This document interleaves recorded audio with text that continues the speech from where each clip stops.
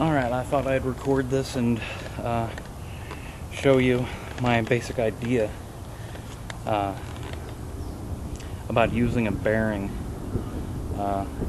along with the Steadicam.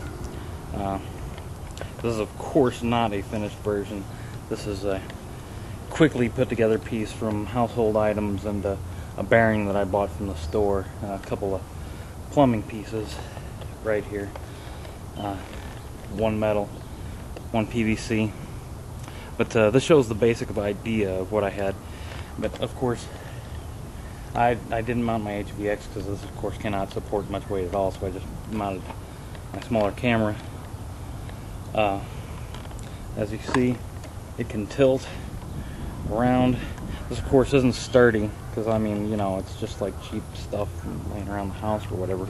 But with rigid enough parts, I think that it could possibly work. Who knows? And here, I'll show you what I mean by being able to switch into low mode really easily. Just go like that. And then it whips back up.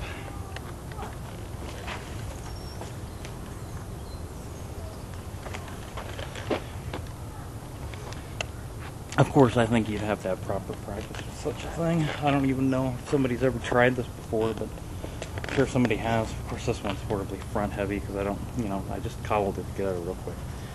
But, you know, if you're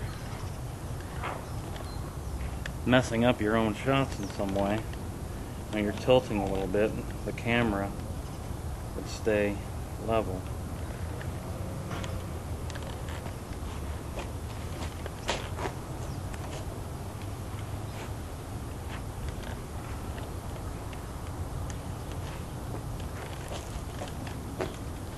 Slow mode.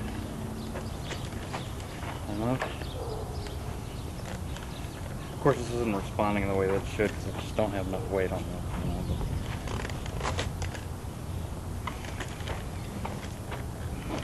but whatever. Oh, but yeah. So I had to cobble some pieces together to actually mount the camera. But as you can see, there's an L bracket here. It's connected on the inside. On this piece. Let me actually take it apart.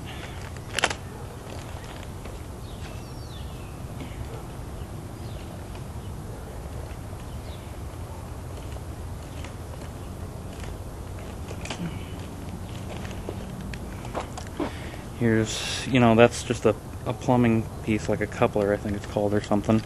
And here's our bearing held together by two nuts on some, of course, washers and everything, so that I could try to get it a little bit stabilized. But then it spins, you know, and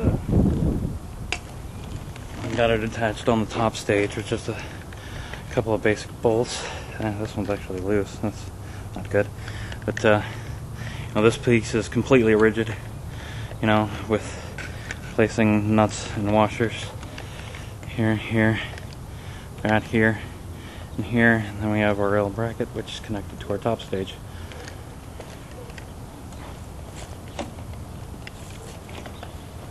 That's it.